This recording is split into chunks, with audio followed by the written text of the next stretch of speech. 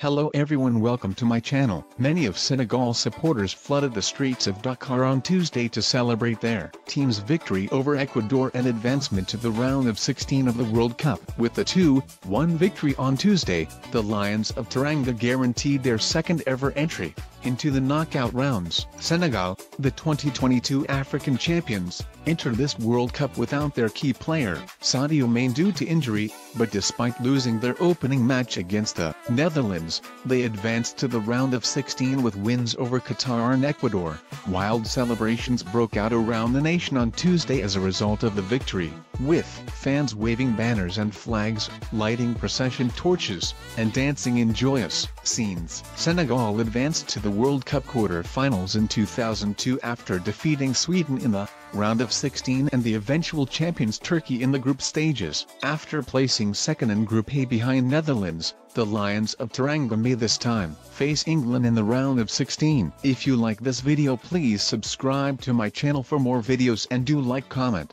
and share this video.